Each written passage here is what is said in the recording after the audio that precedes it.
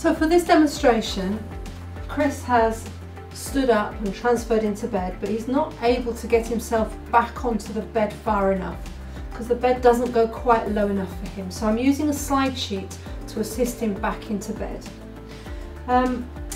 The slide sheet's been positioned with a good gap at the edge. It's really important not to have it right up to the edge because he may slip off. You must have somebody in front.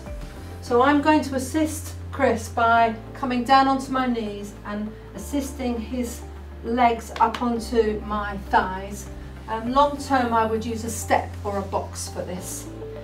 I'm asking Chris to help a little bit, so place your hands on the bed, and I've also got a second person behind, this may or may not be necessary, to hold the top layer of my folded flat slide sheet. So Chris, what I'd like you to do is to lean back and push yourself back. So I'm going to very gently prompt but not push. Okay, when you're ready. So he's just come back onto the bed enough so he's into the centre.